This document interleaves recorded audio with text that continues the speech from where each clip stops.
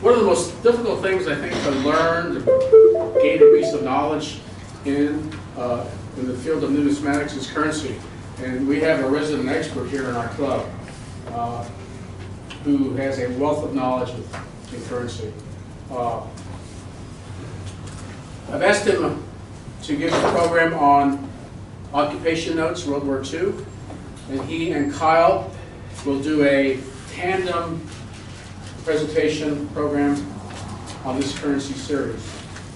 We have Mark Clarkson who will talk about this currency series and his knowledge, and Kyle will start off with the lead. So it's a tandem program. We've never done that before.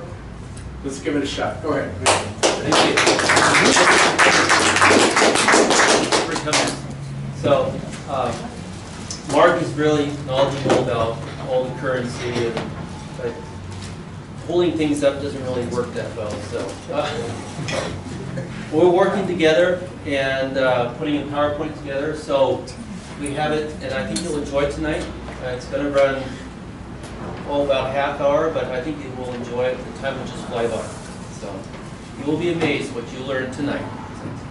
Now, the Philippines was an American possession. And we're going to go from the beginning, in 1898 to 1946. The two silver dollars, the 2 peso silver dollars at the beginning, and then we do go through the occupational notes here. And then we talk about the Battle of Manila, which is very, very bloody time of the year of the war. So, at that, I will advance it to, we have, I wanted one thing, 4th of July. What do we do on the 4th of July? We get drunk and we get drunk. Barbecue. Yeah, barbecue. Barbecue. For what? What do we do on the 4th of July? Independence Day.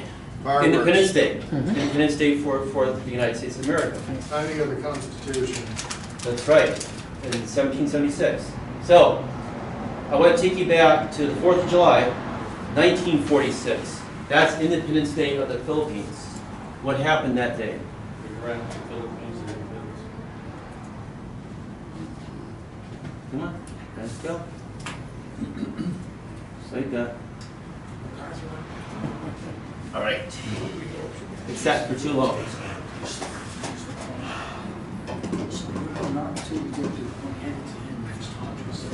Here we go.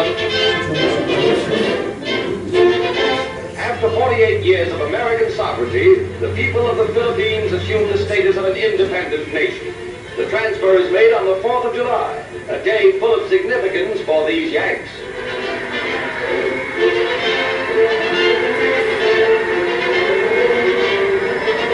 Huge crowds jammed Manila to watch the birth of the Republic, which regains its independence through the voluntary action of the American people. In a message, President Truman assured our continued support.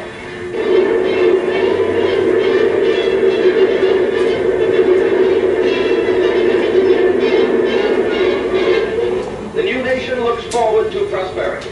Exceedingly poor after Japanese occupation, the Philippines will receive reparations and free trade concessions from the United States.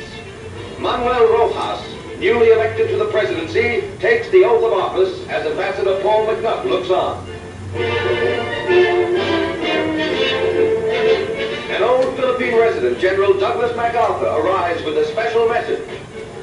48 years ago, the mantle of American sovereignty fell over this land and this people.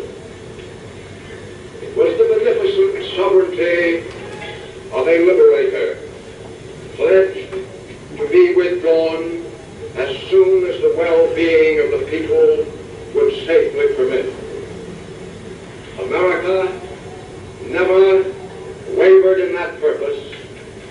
America today redeems that pledge. This land and this people that I have known so long and loved so well. 1946. Now Mark takes over. Okay. Back in the day, when the three mics held the club together, I went to a coin show and discovered a victory note. Before I talk about the victory note, they always remind me, buy the book before the collection.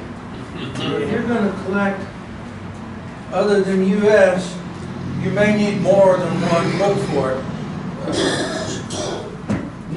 New books are expensive, but you can buy used copies for $5, $10, and you get the same information. It's just that the prices are a little bit off. Okay, it's a U.S. Treasury certificate. All of both the silver and the Treasury certificates we issued in the Philippines had to be approved by the President of the United States. The portrait over here on the left of Mondi, he was Prime Minister of the First Philippine Republic, which really was from the end of hostilities in the Spanish-American War until the Treaty of Paris. I've collected national currency, and during the national banking era, there were notes issued in other territories like Puerto Rico, Alaska, Hawaii. Noel brought in some from Indian Territory, Oklahoma, and then the same note in after it became a state. This is the only time I'm aware that the United States itself issued currency in another country. Okay. I think that's enough for this part. Okay, on this one, Jose Rizal or Rizal? Rizal. Rizal? Rizal. Okay. R-I-Z-A-L. I do not speak Tagalog or Filipino, and I have enough trouble with English. Anyhow, in 1892, he organized a nonviolent group to promote Philippine independence from the Spanish. He never held a rifle. He was a nonviolent. Anyhow, in 1896, the Spanish didn't care he was nonviolent. They tortured and executed him anyway. keep going with this. The 5 peso note. Okay. President McKinley. Well, he's on here because he was president during the Spanish-American War. What they taught me in history in high school, he was the first presidency that was publicly bought by Rockefeller and Carnegie and Morgan and all that. Yeah, that's my memory. Keep going. Washington, you all ought to know who Washington is. And the mountain is Mount Mayon on Luzon, which I don't always remember. You can keep going. General Lawton. General Lawton was the first military governor of the Philippines. You know, outside of the Philippines, he's best remembered for, he was who Geronimo surrendered to back in 1886. Anyhow, as the first military governor for the Philippine insurrection that lasted until 1903, he showed a lot of respect for the Filipino people, and he liked them. And he really viewed it as a youth uprising trying to take advantage of the situation financially. They were doing what the Spanish taught them to do. His successor, Arthur MacArthur, Douglas's father, was the one that really turned it into the moral revolution. We don't need to get into that. Magellan, I think most people know who Magellan was. He discovered the Philippines. Yeah. In 1946, the Philippines celebrated its independence from who?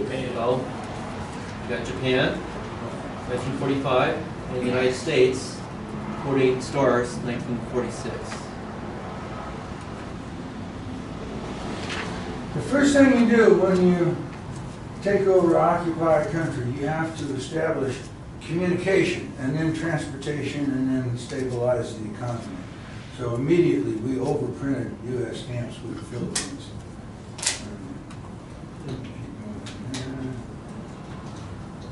Okay, at the end of the Philippine insurrection, 1903, we started issuing both coins and currency. The silver certificates, there were series dates 1903, 05, 6, 8, 10, and 12. This particular one is in 1906. I actually bought it from Bruce Berman. What else did I want to note on this one? I got some. Okay. Seems like there was something I already forgot. They also at the same time produced coins at the time. We had both the Filipinas on the front, which was the very stylistic Lady Liberty walking in the Philippines. The back had the United States of America proudly displayed with its heraldic eagle on top of the shield. These were minted in San Francisco and Philadelphia, and the silver issues were from peso all the way down to the 10 centavo. 10 centavo, right. The 90% silver. And then when silver got to be so expensive in 1906, the amount of silver went down, and the actual silver content decreased on there. So the coins actually got a little bit smaller. Now the half, the 1, and the 5 centavos were made out of bronze. Actually, the 5 centavos was 75% copper, like copper nickel we have today. The half centavo was not very popular. It only lasted for 2 years on that. The picture you see over here this is before he was elected president. There was Taft on here. He was a civilian governor. Civilian governor, first civilian governor of the Philippines. In 1917, there were 4 notes issued as emergency currency, and that's World War I. The currency really was not issued directly because of the war. The Philippines were drawn into the war only because they were a U.S. possession. And what hurt them the most is our Congress was busy spending money in Europe and other places, and they got a little bit neglected. The Philippines, however, though, he put a note up here. There were 25,000 men that listed in the National Guard. They never actually did see duty, but they were in American possession. They were not American citizens, but they were still loyal to the United States. Anyhow, there's a 1 peso, there's a 20 peso, these are kind of out of order. 20 centavos. Oh, yeah, 20 centavo. We brought this up because in 1916, the Philippine National Bank was created in 1916. It was a government-controlled bank, so that's separate from. What do you want me to do? Use the pointer. Not until we get to the 1 point on the end. This is just something to hang on. All right, here's Okay, the word. yeah, and then there was the 10 and the 50. The exchange rate was set at 2 pesos to the dollar. So 10 centavos is worth a nickel. Emergency currency had to be issued in small denominations. The economy over there was so fragile. They didn't have any money. This was a real emergency. Keep going. Okay, starting in 1918, they changed from silver certificates to treasury certificates. Any other notes on here? Oh, just the series date. There were several of them. 1918, 24, 29, 36, 41, and then the last one, the victory notes, are series 66. Okay, this is in here because it's Bank of the Philippine Islands. This is the bank that grew out of the old Spanish bank. So this has nothing to do with the Philippine Treasury or us. But those notes were around at the time. And they're only honored at that one bank. Right, they're only on the bill. So, national currency. Okay, Philippine National Bank. Bringing attention, I guess, to the seals on the other one and on this one. The Philippine National Bank is a government-controlled bank, but still, it's not an obligation on the Treasury.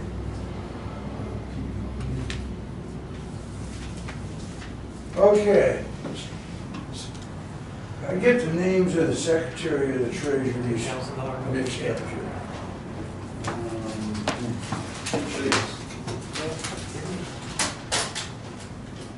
Secretary of the Treasury McVeigh. His term was 1909 to 1913. He was the first one to propose changing U.S. currency to small-size currency like we were using in the Philippines. That got on hold because of the war. It got on hold again in the early 20s because of a lot of political corruption.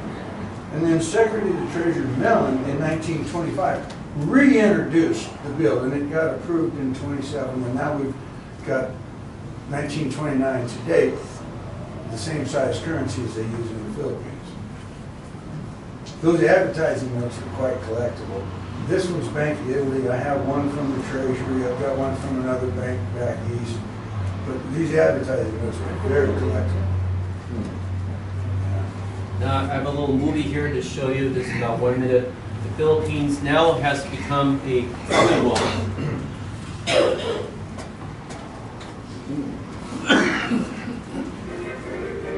This is a little For 11 years, the Philippines will govern themselves under American sovereignty and then will have complete independence. President Roosevelt certified the recently adopted Constitution. America's pact for the people of the new Commonwealth, who are represented at the ceremony by Manuel Quezon, Philippine independence leader. I am happy to state that the Constitution submitted to me on behalf of the Philippine Constitutional Convention for certification under the Fannie-McDuffie Independence Act, conforms with the provisions of the Act. So, everyone, I congratulate you.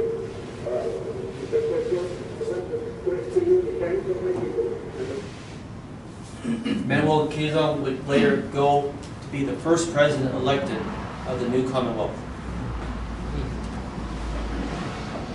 Okay, this is just to show the Commonwealth overprint on the stamps, 35 to change. There's a couple more to these. I just blew this up to just actually show you what the stamps look like. They had the United States of America, and they had the Philippine Islands on it. I think it's great if you can collect currency and then collect things that go with it, so you can change the hobby to stamps or the coinage, or later on even the tokens, even though I didn't get into that with this presentation. Okay, this is to show the difference in the seal. The seal before said Government of the Philippine Islands, United States of America. This is a 36 note, but starting in 35 they became a Commonwealth. So the new seal from here on out says Commonwealth of the Philippine Islands, United States of America. Also notice that the seal you had before was Manila, Philippine Islands, and then before after that was Manila, Philippines. Yeah. Yeah, the oval. Design changes in the coins happened at the same time. The heraldic eagle above the shield was changed over. The eagle was still there, but it was on top of the new coat of arms, the Commonwealth coat of arms.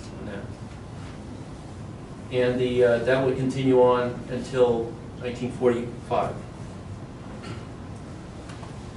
And to honor the election of President Quezon, they made commemorative coins here in 1936. They had 1 50 centavo and 2 1 pesos on there. Total mintage for all three of those coins made 40,000. And a lot of those found themselves at the bottom of Manila Bay during the war. So 40,000 minted, but actual in use today, a lot less than 40,000. Manila in the 1930s was basically like any large cosmopolitan American city. The chief exports were sugar and tobacco. It's commonly known in certain circles as the Venice of the East, the Queen of the Pacific, or the Pearl of the Orient. This is the Bay Area connection here. The China Clipper, its maiden voyage, November 22nd, 1935. It took off from Alameda Naval Air Station. The Bay Bridge was not, it was in the process of being built, so was the Golden Gate Bridge. It hadn't gained altitude. When it got to the Bay Bridge, it flew under the support beams, the cables. It flew under that. They didn't have enough altitude, so they flew under that. By the time they got to the Golden Gate Bridge, they had enough altitude that they were above the 2 towers on that. It took 5 days to go to Manila. The first day, overnight, they went to Honolulu. The second night, they went to Midway. The third night, they went to Lake Island. The fourth night, they went to Guam. And the fifth night, they got to Manila. Wow. This is a historic flight. It was our first trans-Pacific flight. It would open up airmail and also passenger service. Pan Am was the one that sponsored this. Philippines were a wonderful place in the 30s. It was a fantastic place. You want to go to the tropics, you went to the Philippines. Then as the 1940s began, Manila was still growing.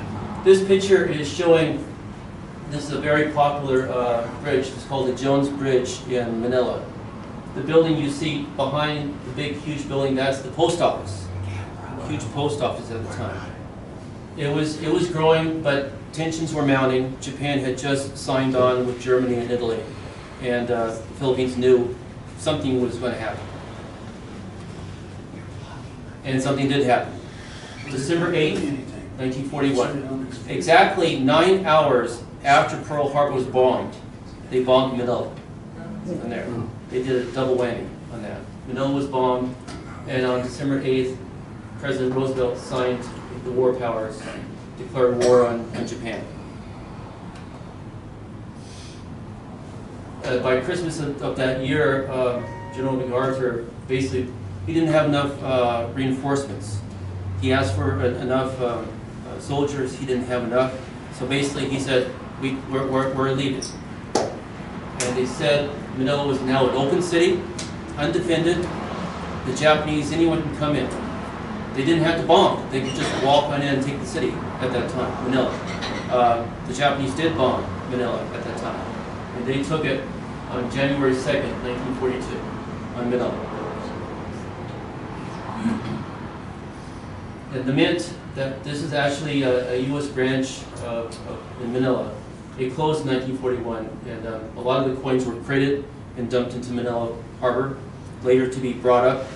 A lot of them were not recovered, but the ones that were recovered, you know what happens with salt water and silver? It gets really corroded, along with bronze. So a lot of those coins were really corroded. So what happened that the mint was closed, and then the minting went back to the United States.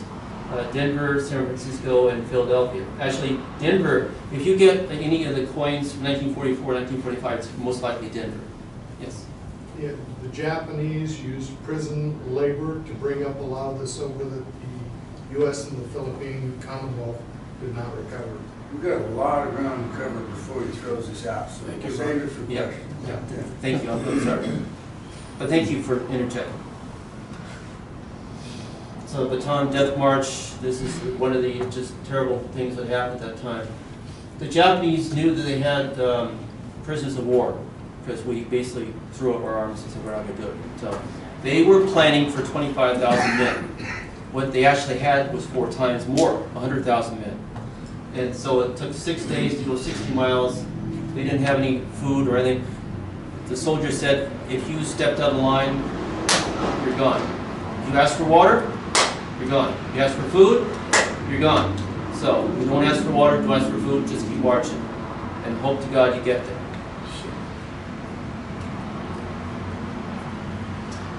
1941 Treasury Certificate was the last one issued before the war. When you go to buy these from dealers, there's some of them that are called aviator notes. The Navy asked the Bureau of Engraving and Printing to make up packages that amounted to 100 pesos. in the event that some of the flyers got shot down. The only way to distinguish them is by serial numbers. I personally feel the fact that they separate them out by dealers, it's just another way to run the price of them. Bringing up the subject of the Bureau of Engraving and Printing, the 41s that they issued were all, you know, AU or nice ones. The BEPs always strive for perfection, but they were asked twice by the Army during the war to supply ground troops with well-circulated notes.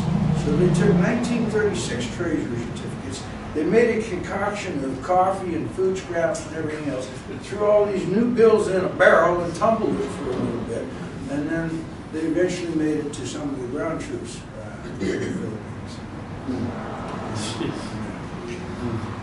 Okay, Japanese invasion money. I believe you call it occupation currency. Some of the books refer to it as occupation currency. Most history books and most dealers refer to it as gem notes, Japanese invasion money. All of the ones in the Philippines, well, no. The first issue, all of them will start with a block letter of P. The centavo notes, you can have block letters and fractional block letters. There actually is a fractional block letter for a 5 that's not shown here, but it's in the case. You can keep going. The 10 is like that. By the 50, there were no fractionals, they were just straight. And the second letter, the series would advance. So, you know, where that's a PI, it might be a POM. There are a few eccentric people who want to try to collect one of everything. And the 5 and the 10. Okay. Then in 1943, they changed it. The ones have block numbers, and this over here is the Jose Rizal. Don't throw anything at me. I'm not from the Philippines. That's a monument dedicated to him. Okay. The 5 will have a block letter and serial numbers, and the 10 will have the same with serial numbers, and the 100 will have like that. Okay, then in 1944 you have inflationary notes. So they went back to just a block letter and another one. There's a 500 and a 1,000. Then in 1945, this note was never issued. Is it a Japanese invasion money or not? This was issued, it wasn't intended to be issued by the Second Philippine Republic or the puppet government that the Japanese had installed. They were never issued. They're all basically specimens. Some don't have the overprint. Right now my mind's blank on what that stands for. Anyhow, some will have a serial number, some won't. I have seen these graded on eBay for $399. I've seen them ungraded on eBay. You judge if it's counterfeit, it's $1,000. I've seen them known counterfeit for $15 to $25. I have two. I have this one and I have one without the overprint. Bought them many years ago. I think I can distinguish the watermark paper on it. I don't know, 50-50 is a counterfeit, 50-50 is not. If it's real, it's worth some money. If it's not, it's still worth something for my collection. Hold it until the end, I mean. That means sample or pattern. She can read Japanese. Oh, that's what it means? Yes. Okay, sample or pattern, that's what it means. That's Japanese. it. Sample or pattern. All right, Yeah. thank you. Okay, after the war, where gem notes literally became worthless, the Philippine people, the Philippine government wouldn't give any for it, the Japanese wouldn't give anything for it. So there was a private organization that went by Japan Cap that you could give your notes to, get a book entry, And they went after the United States government, and they did it off and on for about 20 years. We didn't have anything to do with issuing the money. We weren't going to honor it. The Philippines said they weren't going to honor it. It just went on and on. Anyhow, there's different types of stamps. This one says compiled by Jap 1 Cap. The other one is safekeeping. And it says Japanese War Note Associated. I'm always leaving the word out. I can't read it upside down. Is it clear over there? The Japanese War Notes Claimant Association. Yeah. Yeah. Okay. The Japanese also issued their own stamps during the occupation. This is a complete set of the regular stamps. There were semi-postal and some official stamps. I didn't want to turn it into a stamp presentation. But it's kind of neat to collect. This was just a map to show the different areas that they occupied. Yeah, you can. Other notes were going to be issued in the Dutch East Indies, Malaya, Burma, the Philippines, and Oceania. Yeah, okay, you can't make that out, but that would be Oceania. Oceania would be New Guinea and the Solomon Islands, Guadalcanal in that area. These notes were in here just to show that if were the Philippine notes, the block letter started with a P. In Malaya, it will start with an M. Okay. In Burma, it will start with a B. The Netherland Indies started out the Dutch East Indies, which is referred to in this hobby as the Netherland Indies. Now it's Indonesia, but they start with an S. There was a second issue of these, and this is the only ones that I don't have. These would have been issued in 44 and 45. I don't know the complete story of this, if this is really Japanese invasion money, or if this was an occupation type of a note, because the Japanese were actually encouraging them to become independent at that point. Those are fairly expensive notes. I'll collect one of these notes. I just haven't. Those are the only gem notes I don't have. Right after the war, Dutch East Indies immediately turned into Indonesia. Yeah. So if you know Indonesia, that's what we're talking about. Oceania starts with O. We have the 4 denominations. We have the half shilling, 1 shilling, 10 shillings, and 1 The pound. 10 shilling is the key to the whole set.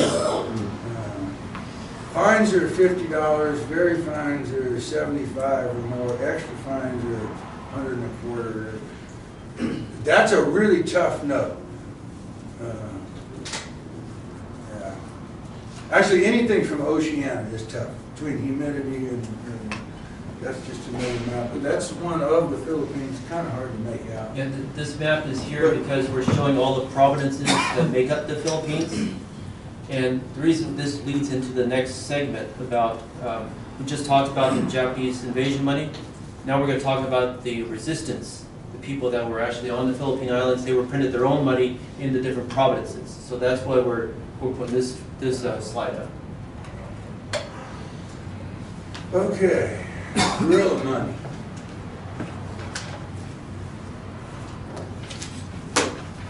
Bob Loon has reminded us, this is a magazine advertisement. If a coin dealer can bring drama to a note, he can sell it and get a little better price for it. Under Japanese law, it was legal for the military to execute a civilian just for being in possession of these notes. But that was really not the norm. I'm sure it happened. It probably happened a lot. But that was not the norm. Here you go. What the norm was, to embarrassment of the Japanese, the economy was so fragile, and they were doing business on all these little fractional centavo notes that were emergency currency. If they took them away from them, now they're going to have to do business and trade you a banana, and I'm going to trade you a half a handful of rice. They couldn't take them away. They would destroy everything. And you can't shoot everybody in the country. There's nobody left to control. So, the solution to this is the Japanese took the puppet government, which is really considered the second Philippine Republic, to set up an exchange program. And this really started in 1943. You were supposed to, peasants or slaves, take their notes in, have them registered, and have them put a stamp on it, and then come back in a couple of weeks and exchange them for Japanese currency. Well, not all of them, or very few of them got registered. A lot of them that didn't even get stamped. The program was not really successful, even though the Japanese wanted to put out there that it was. It got extended, and then it got extended again. So, yeah, Bob, there were people that got killed for it, but that was not the norm. The Japanese weren't stupid people. They weren't going to kill everybody and completely destroy everybody. I put in a variety of guerrilla currency. The first thing that you want to note is 90% of this is not even guerrilla currency. They're emergency circulating notes that were authorized by President Kazan, who was in New York, in Washington, D.C. at the time. Different notes, look at the seal. This is one with the Philippine National Bank on it. This one is Commonwealth of the Philippines on it. This one's mountain currency. I believe mountain currency might qualify for the guerrilla note. There were at least 40-something, if not 50-something, different issuing agencies. I don't know how to pronounce this one. Okay.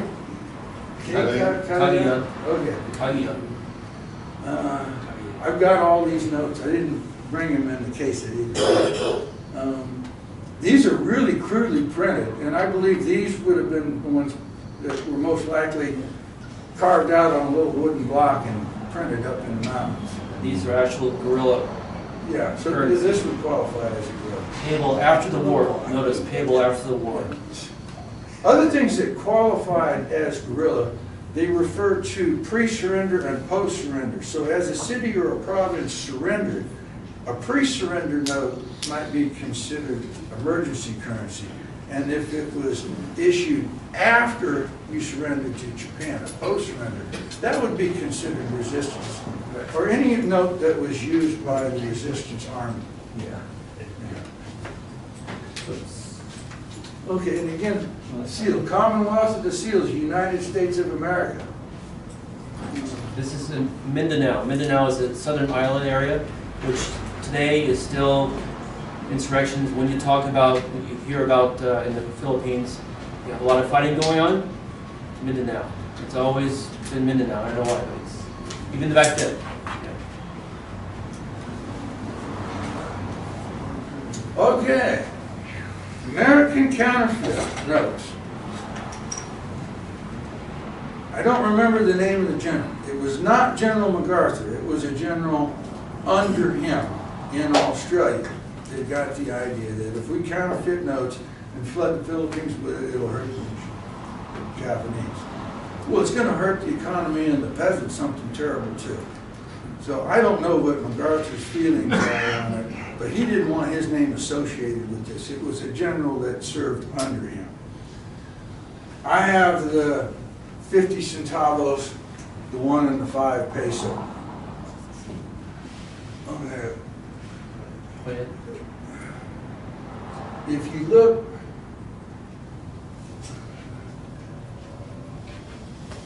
it's not coming out on here, is it? Okay, it's coming out on here.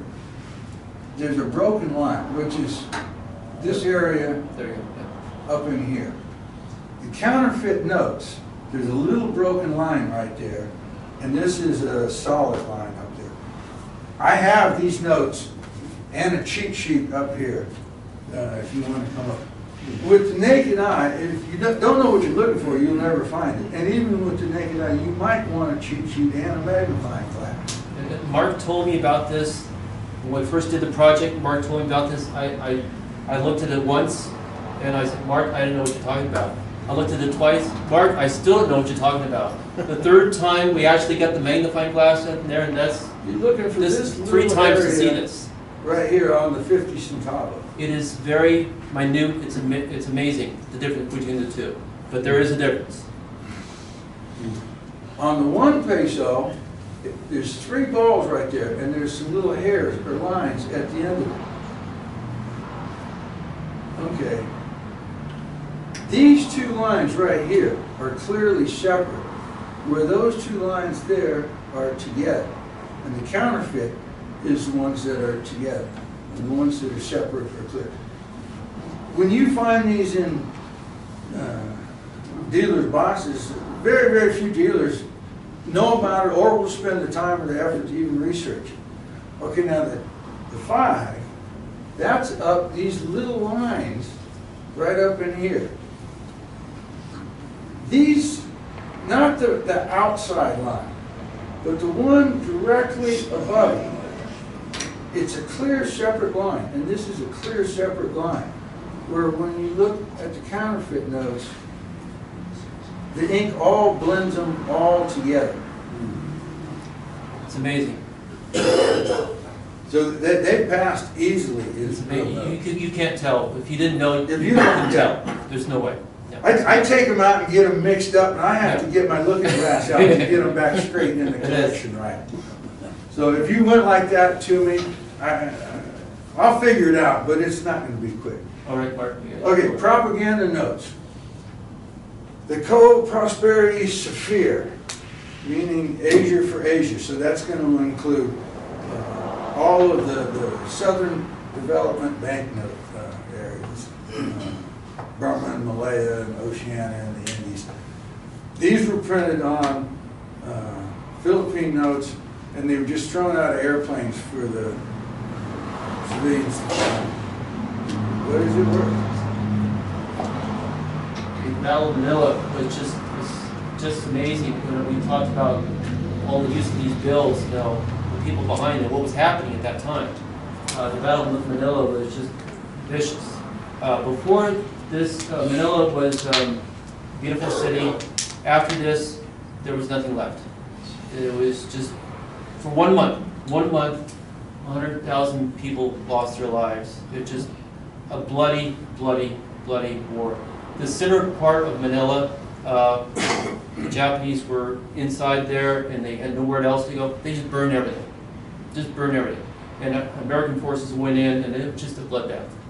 Just terrible. These pictures really don't do service, but it shows you a taste of what was happening at that time.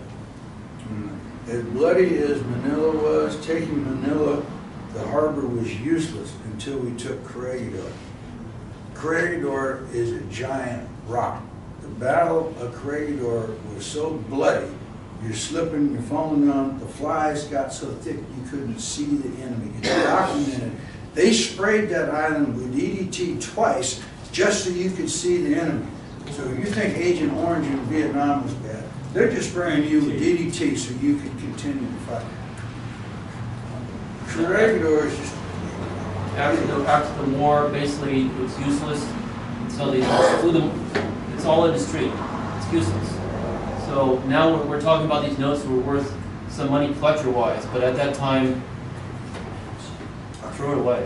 I think we're really close to the end. We're almost there. Yeah, we're just showing the victory stamps. Almost there. And we have on the overprint, which I thought was pretty neat. I got that set. Okay, do not confuse the victory notes with the Central Bank of the Philippines. The victory notes were issued when MacArthur landed at Leyte, but in July 4th of 46, as they got their independence, we overprinted the back of them. This was to transfer them to the Philippine National Bank. They didn't start issuing new currency until 49. I have that set, but we don't need to do that. That was really just to bring it up that you could easily confuse mine. So in conclusion, I hope you enjoy this movie. I have one more little slide after this that will give you a taste of what was at that time, the Manila 1930s. But talk about the coins and talk about the currency. You know, coins are just amazing, the artwork that goes in there, and so is the currency. So I hope you enjoyed it, and I want to have you just look at this one movie. It's 3 minutes long, and I think you will enjoy it.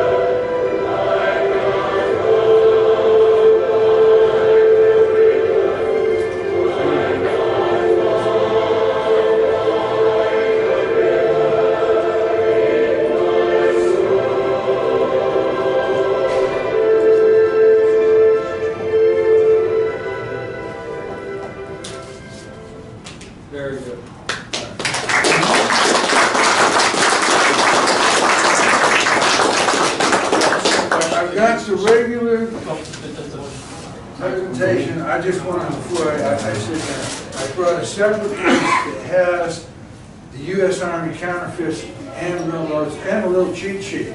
So if anybody wants to come up and try to distinguish the difference, be my guest. July the 4th is not Philippine Independence Day. That was dictated by the United States. The principal person was General MacArthur, who actually dictated the ceremony. Later, under Magsaysay or Marcos, Tay for Philippine independence was changed to the actual Independence Day of June of 16th, when Rizal declared the first Philippine Republic. Filipinos always took as an insult that we told them their Independence Day. Among older Filipinos who I met, because I collect Philippine guerrilla money, they referred to the Japanese money as Mickey Mouse money. That's the way they would call it. Yes. I also know a Filipino, a 10-year-old, who actually lived through the Battle of Manila Bay, left his house with his family as a 10-year-old, and the servant was immediately shot by the Japanese as he was getting out of the house. I won't tell you the rest of the story. So those are and the recognized book for authority on Filipino guerrilla money is Neil Scherfer's book, which is about this thick. We just looked up on the internet. It's about $200 book. So you've got a reference there. The battle in the Pacific made Hitler look civilized. It really did. I got a question. Yeah, I wonder why the Philippines achieved their independence in 1946. What happened to Hawaii and Puerto Rico? How come they didn't achieve independence at the same time? Puerto Ricans under the Puerto Rican law of 1947 have three options: to become a state, to remain a commonwealth, or to choose independence. Every vote since then has remained a commonwealth. They are declared United States nationals. Any Puerto Rican can come clearly to the United States and become a citizen. If you don't believe it, go to the story of West Side Story. They have to come to the United States, though. They actually just voted to become a state. Now Congress has to agree. Yeah, that's true. What about Hawaii? They turn it down because they want government aid, and once they become a state, they have to take care of their own people. Hawaii used to be its own kingdom, and then America annexed it and killed most of the royal family, died off. Don't go there, don't go there. It's called the Bannett Constitution. Do not go there.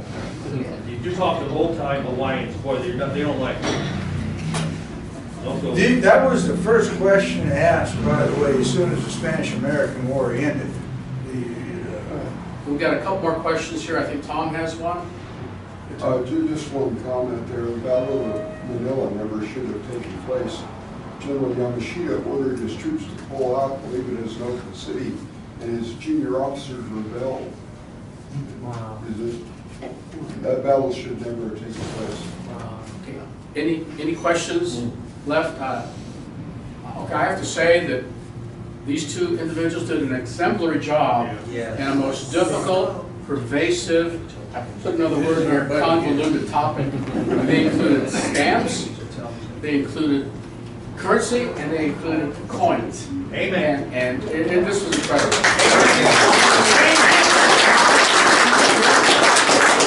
I put tokens in there, but they didn't start until after the war. Yeah, I know you would. Maria?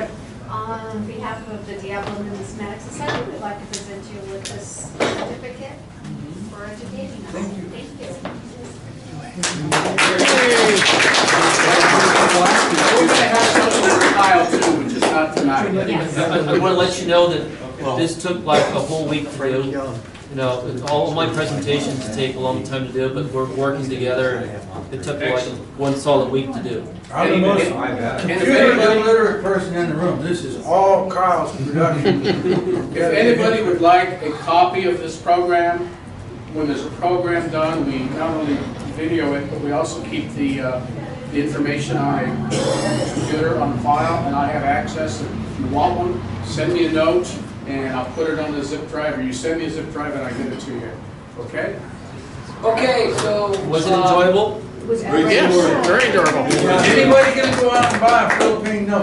No. I got one. I can sell you some. Okay.